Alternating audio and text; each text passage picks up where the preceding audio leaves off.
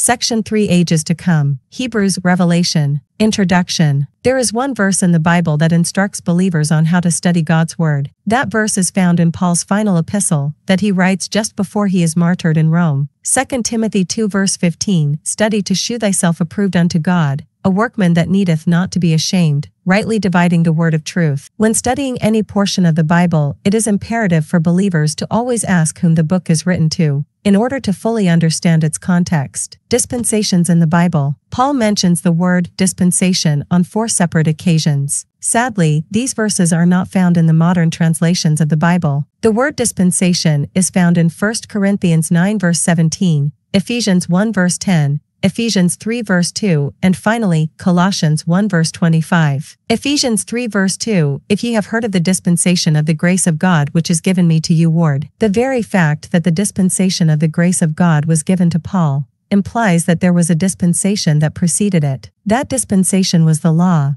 which was given to the children of Israel to follow. Galatians 4 verses 4 to 5, But when the fullness of the time was come, God sent forth his Son, made of a woman, made under the law, to redeem them that were under the law, that we might receive the adoption of sons. Theologians have listed numerous dispensations that they see in Scripture, but the Apostle Paul teaches us about the 3 main dispensations in the Bible in his epistle to the Ephesians, and he gives them all titles. Those titles are, in times past, Ephesians 2 verse 3, but now, Ephesians 2 verse 13 Ages to come, Ephesians 2 verse 7. It is this third dispensation, ages to come, that we will concern ourselves with now. The 2 previous dispensations that Paul mentions are dealt with in sections 1 and 2 of the Dispensational Study Bible. The Epistle of Hebrews Introduction. The book of Hebrews was written sometime soon after Pentecost, and before Saul of Tarsus got saved in Acts, chapter 9. It is very clear that the message in Hebrews is harmonious with the doctrines being taught by the 12 apostles in Acts chapters 1 to 8. Hebrews was written during the extra year given by God to Israel to produce fruit of righteousness after the cross in Luke 13 verses 6 to 9. That year ended at the stoning of Stephen in Acts 8. It was at Stephen's death at the hands of Israel's leaders that Stephen says something very unique to them. Acts 7 verse 56, Behold, I see the heavens opened,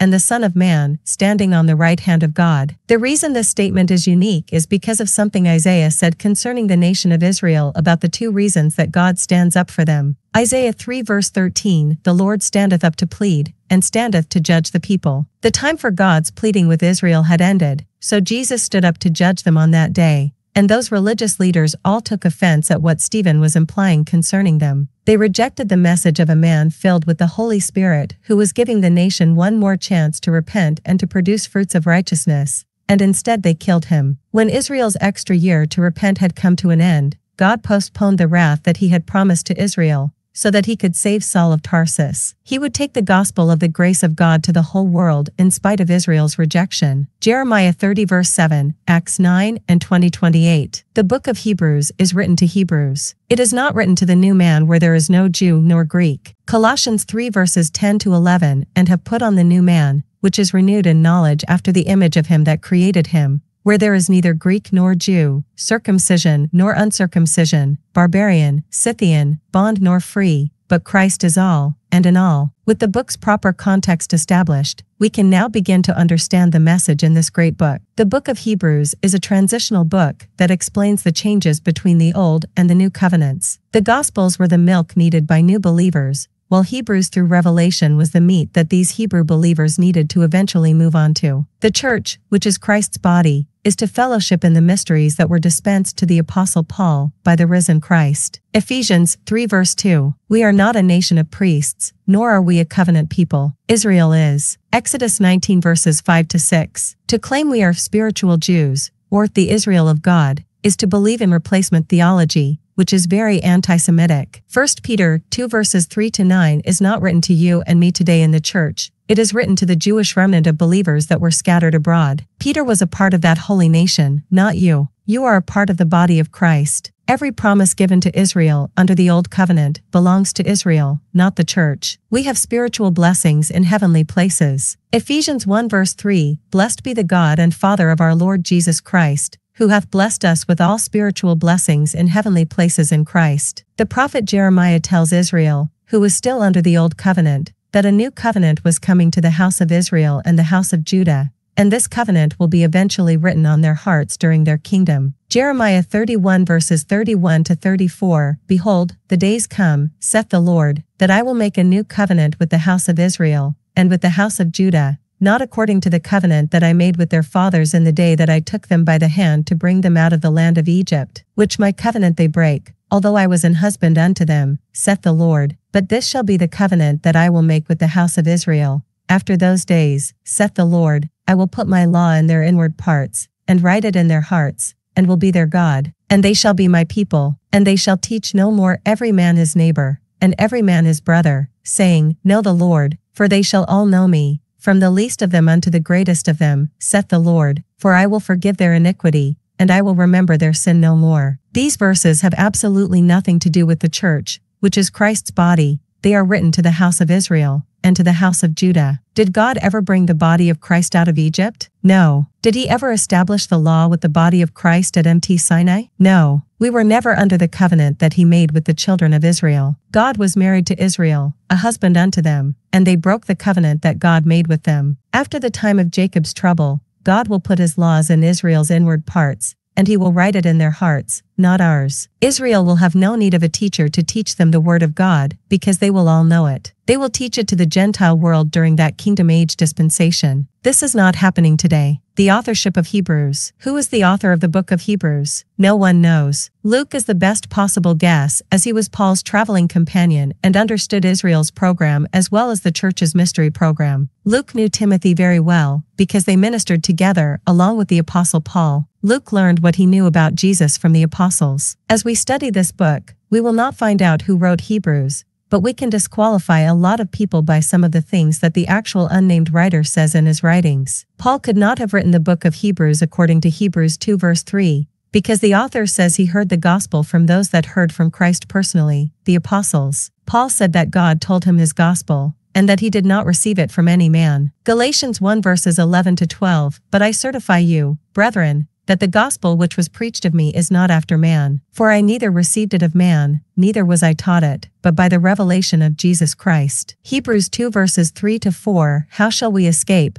if we neglect so great salvation, which at the first began to be spoken by the Lord, and was confirmed unto us by them that heard him, God also bearing them witness, both with signs and wonders, and with divers miracles, and gifts of the Holy Ghost, according to his own will? Chapter 1 Better than the angels. Hebrews 1 verse 1 God, who at sundry times and in divers manners spake in time past unto the fathers by the prophets. Sundry times, God spoke to Moses out of the midst of a burning bush, and another time he spoke to a prophet through a donkey. Divers manners, he would speak to the prophets through the use of dreams or visions. God even spoke to man through the use of angels at different times. But when the fullness of time was come, God sent forth his Son to speak unto Israel. Galatians 4 verse 4, But when the fullness of the time was come, God sent forth his Son, made of a woman, made under the law. In time past, this is a reference to God speaking to Israel's fathers by the prophets before the time of Jesus beginning his public ministry. This would include the time of John the Baptist, who also was a prophet which spoke to Israel. Luke 7 verse 28, For I say unto you, among those that are born of women, there is not a greater prophet than John the Baptist, but he that is least in the kingdom of God is greater than he. Hebrews 1 verse 2 Hath in these last days spoken unto us by his Son, whom he hath appointed heir of all things, by whom also he made the worlds. In these last days, the last days in Israel's prophecy program began with the day of Pentecost, and the fulfilling of Joel 2 verses 28 to 32. Joel tells his readers that when those things begin to happen, it will be the last days of Israel's prophecy program leading up to the time of God's wrath being poured out. Acts 2 verse 17, And it shall come to pass in the last days, saith God, I will pour out of my Spirit upon all flesh, and your sons and your daughters shall prophesy, and your young men shall see visions, and your old men shall dream dreams. There are 3 divisions of time in the Bible, in times past, but now, and ages to come. We live in the but now dispensation, aka the dispensation of grace. The in times past dispensation was before the dispensation of grace, and the ages to come is after this dispensation of grace is over. The dispensation of grace ends with the rapture of the body of Christ. 2 Thessalonians 4 verses 13 to 17. Spoken unto us by his Son. Israel is the us in Hebrews 1 verse 2. Since the world began, God has spoken to the fathers of the nation of Israel by the prophets, That is what we will refer to as Israel's prophecy program. Just before the prophecy program was put on hold, God sent His only Son to speak to the lost sheep of the house of Israel. Matthew 10 verses 1-5. Notice the phrase "in these last days" is used in the above verse. The last days are the last days of Israel's prophecy program, when the Messiah would come and be rejected. The writer of Hebrews believed, as did his Hebrew hearers, that they were prophetically in Israel's last days, because they were. Their last days, however, were put on hold so that God could usher in the unprophesied dispensation of grace, which we are experiencing still today. This dispensation will end with the rapture of the church, the body of Christ. Ephesians 3 verse 2, "If ye have heard of the dispensation of the grace of God which is given me to you ward." Israel was in the last days of her prophecy program until God set her aside in partial blindness because of unbelief to usher in the body of Christ. Romans 11 verse 25. The last days for Israel will pick back up again when the tribulation period, the time of Jacob's trouble, begins, and they will end when Israel enters into her rest during the kingdom. We, in the body of Christ, are living in the dispensation of grace, also known as the but now time period. Ephesians 2 verses 7-13, "That in the ages to come He might shew the exceeding riches of His grace in His kindness toward us through Christ Jesus. For by grace are ye saved through faith, and that not of yourselves, it is the gift of God, not of works, lest any man should boast. For we are His workmanship, created in Christ Jesus unto good works, which God hath before ordained that we should walk in them. Wherefore remember, that ye being in time past Gentiles in the flesh, who are called uncircumcision by that which is called the circumcision in the flesh made by hands, that at that time ye were without Christ, being aliens from the commonwealth of Israel, and strangers from the covenants of promise, having no hope, and without God in the world. But now in Christ Jesus ye who sometimes were far off are made nigh by the blood of Christ." The book of Ephesians shows us God's way of rightly dividing time according to His plan. Those times are, in time past, but now, and ages to come. Ephesians 2 verse 2-13. Peter said that Israel was in the last days of their prophecy program in Acts 2 and 3. The but now period did not start until the body of Christ began with the conversion of Saul of Tarsus, who was given the dispensation of grace to give unto us today in the body of Christ. Ephesians 3 verse 2. Ephesians 3 verses 1-6, "For this cause I Paul, the prisoner of Jesus Christ for you Gentiles, if ye have heard of the dispensation of the grace of God which is given me to you ward, how that by revelation He made known unto me the mystery, as I wrote afore in few words, whereby, when ye read, ye may understand my knowledge in the mystery of Christ, which in other ages was not made known unto the sons of men, as it is now revealed unto His holy apostles and prophets by the Spirit, that the Gentiles should be fellow heirs, and of the same body, and partakers of His promise in Christ by the gospel." We are not in the last days of Israel's prophecy program today. We are a parenthetical people in the church's mystery program that was unprophesied in the Old Testament. Our mystery program also has its own last days, which will end with our rapture. The last days for Israel program will then resume as the tribulation period begins, and it lasts for 7 years. "Whom He hath appointed the heir of all things." Jesus Christ is the heir of all things, in both heavenly places and on the earth. Believing Israel will be the heir of all things earthly. The church, which is His body, is to be the heir of all things heavenly. Ephesians 1 verse 3, "By whom also He made the worlds." Verse 2 tells us that when God made the worlds by His Son, that He was God's Son when He made the worlds. He didn't become His Son at His birth, or at His baptism, or even at His resurrection when He was begotten from the dead. Spoken unto us by His Son. The U.S. is Israel in this verse. The Son spoke unto Israel, and they killed Him. Matthew 21 verses 33-46. Hebrews 1 verse 3, "Who being the brightness of His glory, and the express image of His person, and upholding all things by the word of His power, when He had by Himself purged our sins, sat down on the right hand of the Majesty on high." The brightness of His glory. John 1 verse 14, "And the Word was made flesh, and dwelt among us, and we beheld His glory, the glory as of the only begotten of the Father, full of grace and truth." The express image of His person. This simply means that what God wants to communicate or express to Israel was perfectly exhibited in His Son when He appeared unto them. Jesus is the express image of God. When Israel saw Jesus, they saw the Father. When they saw Jesus, they saw Emmanuel, God with us. John 14 verse 9, "Jesus saith unto him, Have I been so long time with you, and yet hast thou not known me, Philip? He that hath seen me hath seen the Father. And how sayest thou then, Shew us the Father?" Just as the Jew in the first century needed answers from the apostles about who Christ was, They are going to need them in the tribulation period to explain why they should trust Jesus at that time. Those tribulation saints will want to know that if the Jesus described in the New Testament is the Christ, and if so, then why is he allowing the suffering they are going through during the tribulation period? It is because he must wait for his enemies to be made his footstool, as verse 3 says, which is a quote from Psalm 110 verse 1. This psalm is the most repeated verse in all the Bible. It explains Christ's delay in establishing his kingdom. He had by himself purged our sins. Sins were never forgiven by a man's works in any age. Christ purged Israel's sins by himself. Hebrews 1 verse 4, being made so much better than the angels, as he hath by inheritance obtained a more excellent name than they. Being made so much better than the angels, God has always existed as a triune being, but the man Jesus was made man when he was conceived in the womb of Mary by the Spirit of God. His divinity did not begin on that day, it had always existed. No angel was in any way like him. Angels are created beings, they were not born. They did not exist in eternity past. He hath by inheritance obtained a more excellent name than they. The Son obtained a more excellent name than any of the angels at his resurrection when he inherited that name because of his faithfulness to his heavenly Father in his earthly ministry. Until the cross, Jesus was just another name that many others in Israel had. After he had purged our sins, he sat down at the right hand of the Majesty on high with a name that was exalted above every name. Hebrews 1 verse 5, for unto which of the angels said he at any time, Thou art my Son, this day have I begotten thee? And again, I will be to him a father, and he shall be to me a son? Psalm 2 verse 7, I will declare the decree. The Lord hath said unto me, Thou art my Son,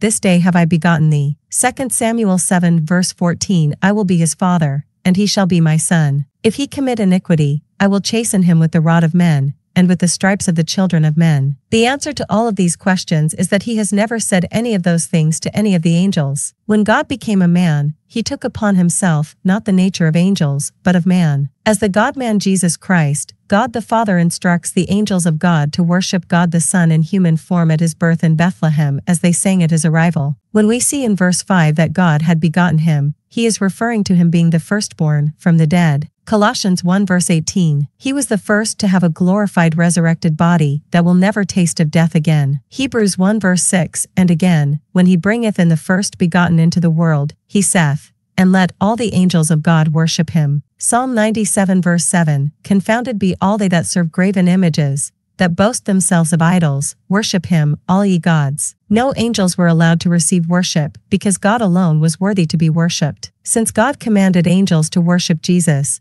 then God was stating that the man that they were worshiping was fully God, and fully man. Hebrews 1 verse 7, and of the angels he saith, who mocketh his angel spirits, and his ministers a flame of fire. Psalm 104 verse 4, who mocketh his angel spirits, his ministers a flaming fire. Hebrews 1 verses 8 to 9, but unto the Son he saith, Thy throne, O God, is forever and ever. A scepter of righteousness is the scepter of thy kingdom. Thou hast loved righteousness, and hated iniquity. Therefore God, even thy God, hath anointed thee with the oil of gladness above thy fellows. Psalm 45 verses 6 to 7, Thy throne, O God, is forever and ever. The scepter of thy kingdom is a right scepter. Thou lovest righteousness, and hatest wickedness. Therefore God, thy God, hath anointed thee with the oil of gladness above thy fellows. Here we have God the Father, calling God the Son God twice in 2 consecutive verses. God never has called an angel God. Hebrews 1 verses 10 to 12 and, Thou, Lord, in the beginning hast laid the foundation of the earth, and the heavens are the works of thine hands. They shall perish, but thou remainest, and they all shall wax old as doth a garment, and as a vesture shalt thou fold them up, and they shall be changed. But thou art the same, and thy years shall not fail. Psalm 102 verses 25 to 27, Of old hast thou laid the foundation of the earth, and the heavens are the work of thy hands. They shall perish, but thou shalt endure. Yea, all of them shall wax old like a garment. As a vesture shalt thou change them, and they shall be changed. But thou art the same, and thy years shall have no end. In Psalm 102, we have a discussion between God the Son and God the Father, in which the Son asks the Father not to shorten his days. The Father responds by saying words of comfort to his Son as he was dying on the cross. He would not leave his soul in hell, but he would raise him up. Why couldn't the grave keep Christ? Since Christ was not born a sinner, and he never sinned, he did not deserve to die, because death had no claim over him, and he was able to leave whenever he finished what he was doing there. The earth and heavens will get folded up and put away one day, and he will make a new heaven and a new earth. No angel could ever have this said about them. Hebrews 1 verse 13, but to which of the angels said he at any time, sit on my right hand, until I make thine enemies thy footstool? Psalm 110 verse 1, a Psalm of David. The Lord said unto my Lord, sit thou at my right hand, until I make thine enemies thy footstool. Hebrews 1 verse 14, are they not all ministering spirits, sent forth to minister for them, who shall be heirs of salvation? Until I make thine enemies thy footstool. Verse 13 is a reference to Christ being told by the Father after his rejection by his own people to wait patiently by his side, in exile. Then he pours out his wrath upon a world who has rejected his Son. Then he may go and establish his throne on the earth. His enemies are the religious in Israel. Are they not all ministering spirits? These are angels. Them who shall be heirs of salvation. The writer of Hebrews says here that Israel shall be heirs of salvation. We in the body of Christ today are already joined heirs with Christ in heavenly places. Hebrews 6 verse 17, wherein God, willing more abundantly to shew unto the heirs of promise the immutability of his counsel, confirmed it by an oath. Hebrews 11 verse 9, by faith he sojourned in the land of promise, as in a strange country, dwelling in tabernacles with Isaac and Jacob, the heirs with him of the same promise. 1 Peter 1 verses 5-10, who are kept by the power of God through faith unto salvation, ready to be revealed in the last time, wherein ye greatly rejoice, though now for a season, if need be, ye are in heaviness through manifold temptations, that the trial of your faith, being much more precious than of gold that perisheth, though it be tried with fire, might be found unto praise and honor and glory at the appearing of Jesus Christ, whom having not seen, ye love, in whom, though now ye see him not, yet believing, ye rejoice with joy unspeakable and full of glory, receiving the end of your faith, even the salvation of your souls, of which salvation the prophets have inquired and searched diligently, who prophesied of the grace that should come unto you. James 2 verse 5, hearken, my beloved brethren, hath not God chosen the poor of this world rich in faith, and heirs of the kingdom which he hath promised to them that love him? Israel will receive salvation in the future,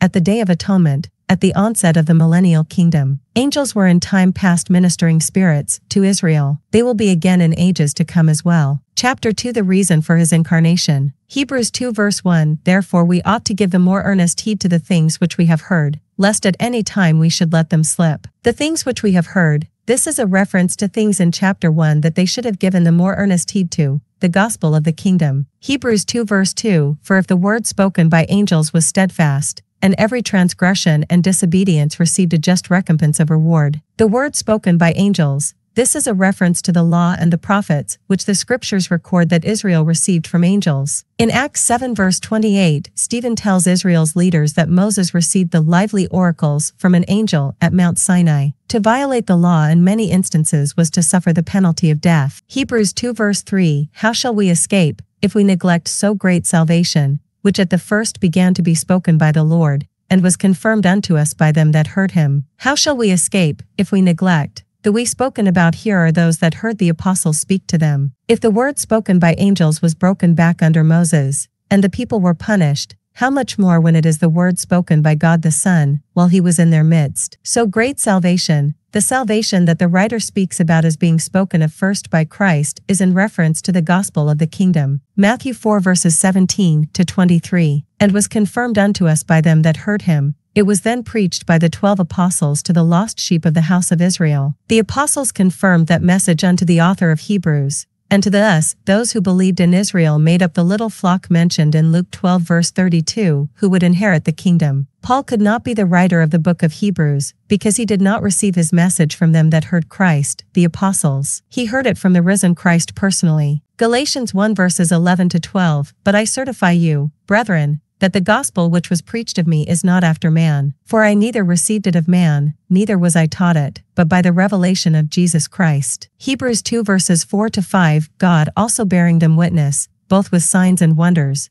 and with divers miracles, and gifts of the Holy Ghost, according to his own will? For unto the angels hath he not put in subjection the world to come, whereof we speak. God also bearing them witness, the writer proclaims that those that heard Jesus, the 12, bore witness by giving them signs and wonders, divers miracles, and gifts of the Holy Ghost according to his own will. The writer himself does not claim any of these gifts for himself, but solely leaves it as the 12 apostles alone who were able to perform them. This excludes Paul from being the author of Hebrews, because he had signs and wonders associated with his ministry. This eliminates all of the 12 from being the writer of Hebrews as well. So, the field narrows as to who the writer really is. The world to come, verse 5 also gives us a clue as to the world to come, which is a reference to the millennial kingdom. In the kingdom, the 12 apostles will sit on 12 thrones judging the 12 tribes of Israel, and the world to come will be in subjection to them. 2 Peter 3 verse 13 Nevertheless we, according to his promise, look for new heavens and a new earth, wherein dwelleth righteousness. Hebrews 2 verses 6-7 But one in a certain place testified, saying, What is man, that thou art mindful of him? Or the son of man, that thou visitest him? Thou madest him a little lower than the angels,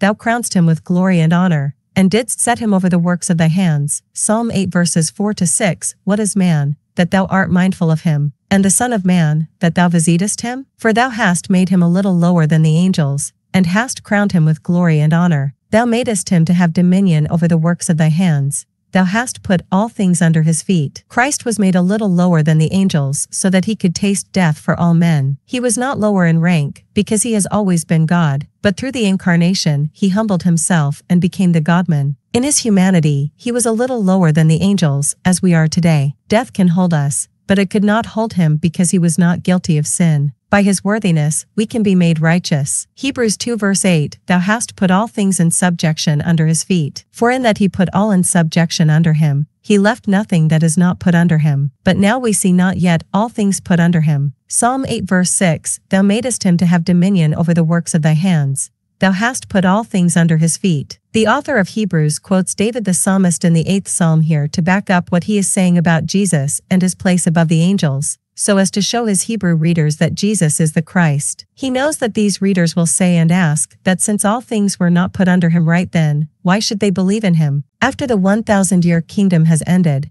and Satan has been cast into the lake of fire, Christ will then have all things in heaven, earth and under the earth put under him. Hebrews 2 verse 9 But we see Jesus, who was made a little lower than the angels for the suffering of death, crowned with glory and honor, that he by the grace of God should taste death for every man. Psalm 8 verses 4-6 What is man, that thou art mindful of him? And the son of man, that thou visitest him? For thou hast made him a little lower than the angels, and hast crowned him with glory and honor. Thou madest him to have dominion over the works of thy hands. Thou hast put all things under his feet. Made a little lower than the angels, the writer explains that Jesus had to be made a man, and that he did not take on the form of an angel, so that he could taste death for every man. For the suffering of death, he is saying to his readers that Christ had to become a man and die for them. Crowned with glory and honor, he now waits for the end of the time of Jacob's trouble to return out of exile to destroy his enemies, and to set up his kingdom. Psalm 8 verse 5 Taste death for every man. Revelation 5 verses 5-9 And one of the elders saith unto me, Weep not, behold, the Lion of the tribe of Judah, the Root of David, hath prevailed to open the book, and to loose the 7 seals thereof. And I beheld,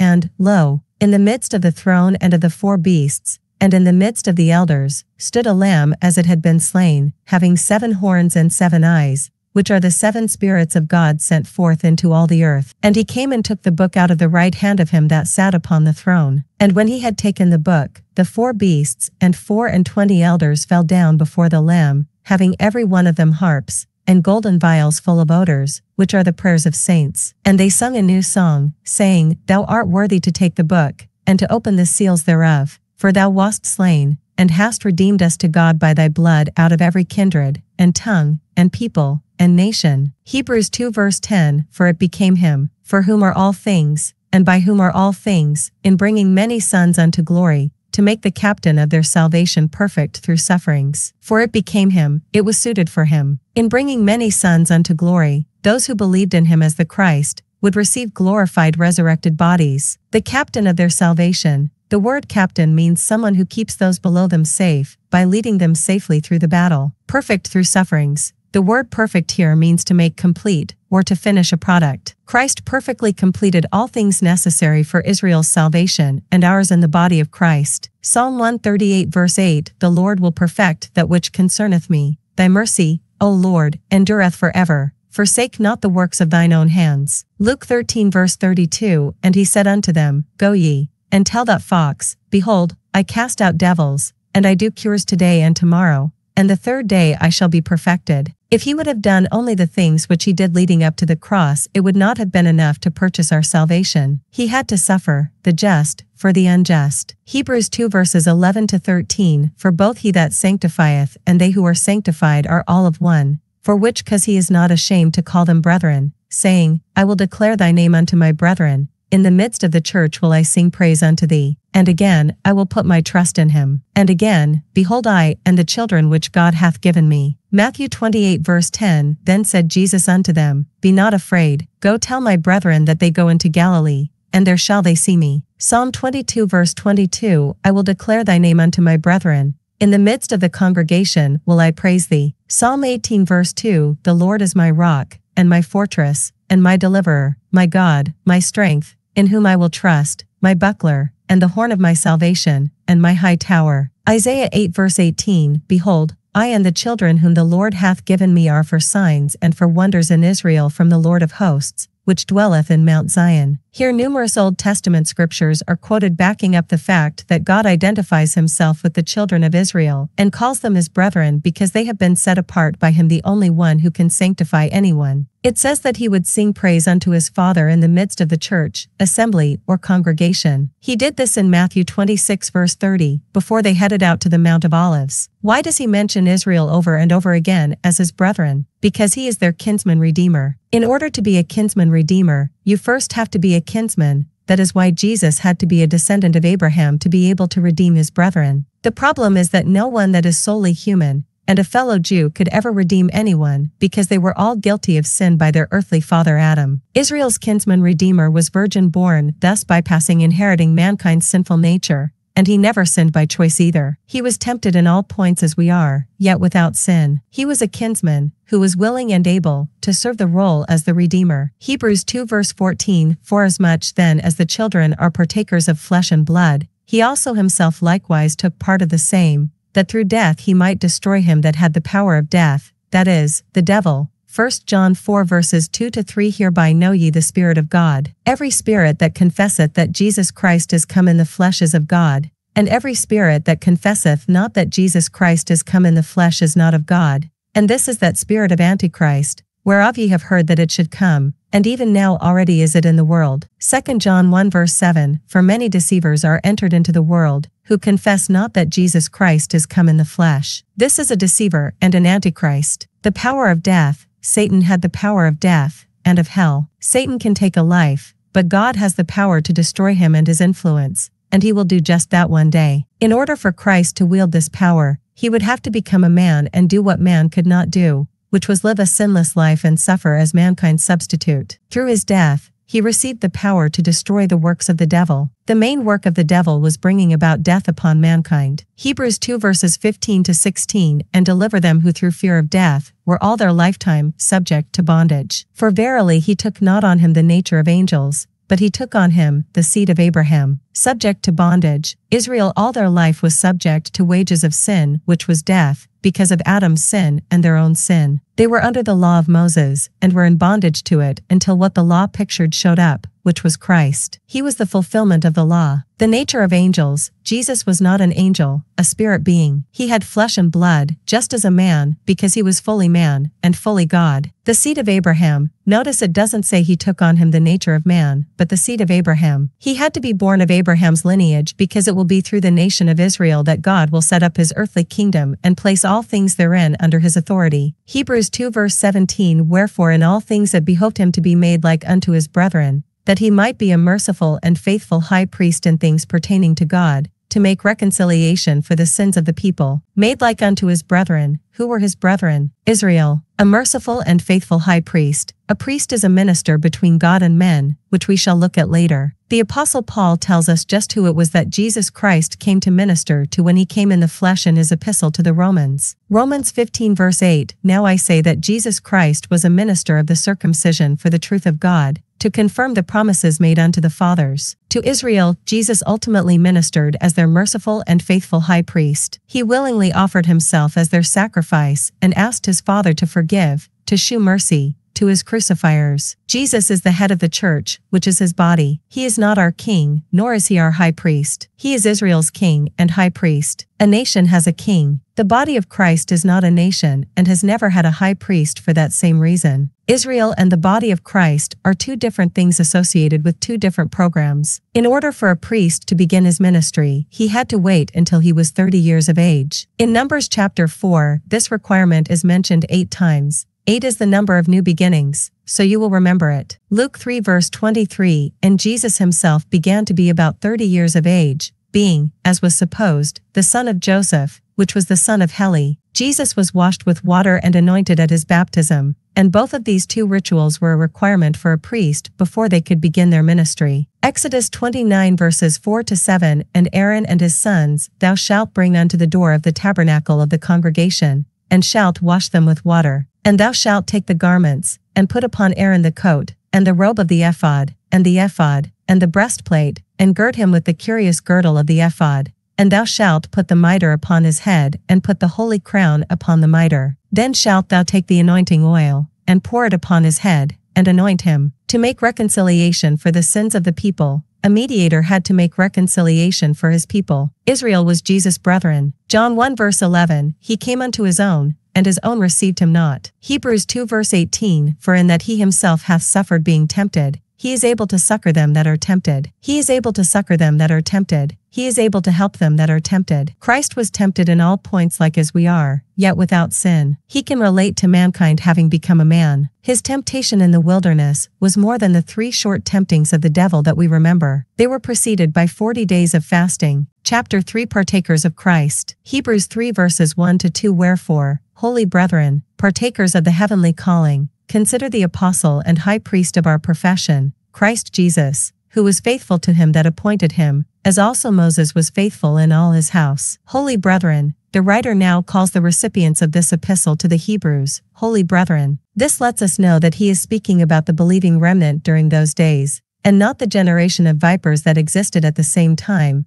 made up of all the religious leaders that wanted to kill the Christ. Matthew 23 verse 33, Ye serpents, ye generation of vipers, how can ye escape the damnation of hell? Partakers of the heavenly calling. The heavenly calling does not mean that they are called to heaven, but rather that their calling to be holy comes from heaven. This calling came at Mount Sinai when God called them to be a holy nation. Exodus 19 verses 5-6, Now therefore, if ye will obey my voice indeed, and keep my covenant, then ye shall be a peculiar treasure unto me above all people, for all the earth is mine, and ye shall be unto me a kingdom of priests, and an holy nation. These are the words which thou shalt speak unto the children of Israel. The writer then says that because I have showed you that Jesus is the Son of God, and the Son of Man in chapters 1 and 2, you now need to consider that he is also your apostle and high priest. It is God the Father that appointed Jesus Christ to be Israel's high priest, the apostle and high priest of our profession. This tells you that the author of the book of Hebrews considers himself to be a part of that holy calling, a part of the kingdom of priests as Peter did in 1 Peter 2 verse 9. Notice that Jesus was the high priest of our, meaning, Israel's profession. The writer includes himself with his audience. Israel was promised that if they would be obedient to the covenant given at Mount Sinai, that they would become a kingdom of priests. They were not faithful, so they only became a tribe of priests, Levi. In the kingdom, this promise will be totally fulfilled. Exodus 32. Under the new covenant, he will give them the ability to keep it by writing its words on their hearts instead of on tablets of stone. Christ Jesus, who was faithful to him that appointed him, as also Moses was faithful in all his house, Jesus, the man, was faithful in all that the Father sent him to do. John 17 verses 1-4 These words spake Jesus, and lifted up his eyes to heaven, and said, Father, the hour is come, glorify thy Son, that thy Son also may glorify thee, as thou hast given him power over all flesh, that he should give eternal life to as many as thou hast given him. And this is life eternal, that they might know thee the only true God, and Jesus Christ, whom thou hast sent. I have glorified thee on the earth. I have finished the work which thou gavest me to do. The house is spoken of here is the house of Israel. Remember that Jesus ministered to the circumcision to confirm Israel's promises that God made unto them. Romans 15 verse 8, Now I say that Jesus Christ was a minister of the circumcision for the truth of God, to confirm the promises made unto the fathers. Hebrews 3 verses 3-4, For this man was counted worthy of more glory than Moses, inasmuch as he who hath builded the house hath more honor than the house. For every house is builded by some man, but he that built all things is God. For this man was counted worthy of more glory than Moses. This speaks to his humanity. Jesus was fully God, and fully man. He who hath builded the house of Israel. Moses was a part of that house, but it was Jesus Christ that created man and who built the house of Israel, thus qualifying him as the greater of the two. Hebrews 3 verses 5-6, And Moses verily was faithful in all his house, as a servant, for a testimony of those things which were to be spoken after, but Christ as a son over his own house, whose house are we, if we hold fast the confidence and the rejoicing of the hope firm unto the end. The writer of this epistle compares Moses as a servant in someone else's house, with Jesus as the son of the owner of that very same house. Whose house are we, if we hold fast the confidence and the rejoicing of the hope firm unto the end? The writer then lumps himself in with this group and warns them that they were in danger of being removed from God's house if they did not hold fast the confidence and the rejoicing of the hope firm unto the end. The end spoken of here is the end of the tribulation period, the time of Jacob's trouble. Jeremiah 30 verse 7. We are not a part in any way of the house of Israel. If they give in to the world during the tribulation period and they take Satan's mark, there is no chance for them. They will be cast out into outer darkness. This is one of the passages people will go to teach that a person can lose their salvation today in the dispensation of grace. It is not talking to us. If someone in the tribulation period does not endure unto the end, even though they believed in Jesus, he will say to them, I never knew you. This is not doctrine for the body of Christ, but a tribulation teaching for Israel. Hebrews is written for Israel, to help them understand what God is doing with the nation of Israel in that time. The provocation. Hebrews 3 verses 7-11 Wherefore, as the Holy Ghost saith, Today if ye will hear his voice, harden not your hearts, as in the provocation, in the day of temptation in the wilderness, when your fathers tempted me, proved me, and saw my works 40 years. Wherefore I was grieved with that generation, and said, They do alway err in their heart, and they have not known my ways. So, I swear in my wrath, they shall not enter into my rest. Numbers 13-14 and Psalm 95 verse 10. The provocation. It is also called the day of temptation in the wilderness. Israel is being told to hear God's voice again during the time of tribulation and to not make the same mistakes their ancestors made when they were wandering in the wilderness. They were refused entry into the promised land. These hearers will be forbidden from entering into the kingdom because of their hardness of heart and their love for the temporary benefits that the mark of the beast may provide them. Hebrews 3 verses 12-13. Take heed, brethren, lest there be in any of you an evil heart of unbelief, in departing from the living God. But exhort one another daily, while it is called today, lest any of you be hardened through the deceitfulness of sin. While it is called today, while there is still time, the deceitfulness of sin will break some as they suffer in the wilderness, and many will turn their back on the messages that they have heard from the 2 witnesses, and the 144,000. Hebrews 3 verse 14. For we are made partakers of Christ, if we hold the beginning of our confidence steadfast unto the end. If we hold the beginning of our confidence steadfast unto the end, the recipients of this epistle are made partakers of Christ if they hold the beginning of their confidence steadfast unto the end of the tribulation period. This is not Paul teaching the body of Christ anything. This is written by a Jewish disciple of the 12 apostles to the nation of Israel, who is telling the Jews that are following the kingdom program that they need to hold on to the end. Unto the end, those that hold the beginning of their confidence, belief in Christ, steadfast unto the end of the tribulation period. Example, those that endure unto the end, they will be made partakers of Christ in the kingdom. Matthew 24 verse 13. This is written to the Hebrews that will be going through the time of Jacob's trouble. Jeremiah 30 verse 7. Hebrews 3 verses 15-19. While it is said, Today if ye will hear his voice, harden not your hearts, as in the provocation. For some, when they had heard, did provoke, howbeit not all that came out of Egypt by Moses. But with whom was he grieved 40 years? Was it not with them that had sinned, whose carcasses fell in the wilderness? And to whom sware he that they should not enter into his rest, but to them that believed not? So, we see that they could not enter in because of unbelief. How many people believed God in that day? 2. Joshua and Caleb, but the rest provoked God to punish them. The writer here compels his hearers in the first century and in the tribulation period to be like Joshua and Caleb. They will need to believe the good report they have heard from God through the books of Hebrews through Revelation,